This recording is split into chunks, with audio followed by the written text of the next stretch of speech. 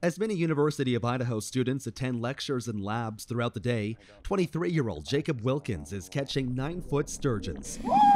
The College of Natural Resource student has been fishing for 3 years now, and last week he reeled in the largest fish he's ever caught.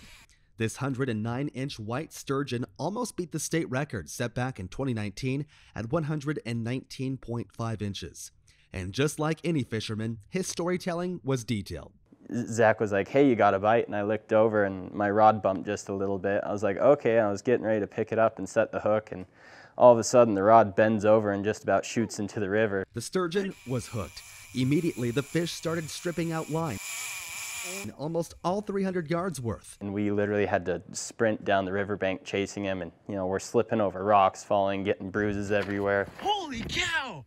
After about 30 minutes of fighting, Wilkins and his buddy had the fish landed. Its head measured 39 inches in diameter, its body 45 inches around, and 9 foot and 1 inch in length. Dude, that thing is huge!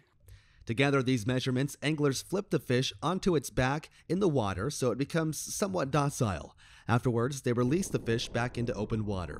And Wilkins says he plans to get back to the open water as well. And we were just blown away. It was such a magnificent fish. It was such a cool day, fighting through the wind and the snow and finally, being rewarded. Like, we were super blessed. For KHQ Local News, I'm John Webb.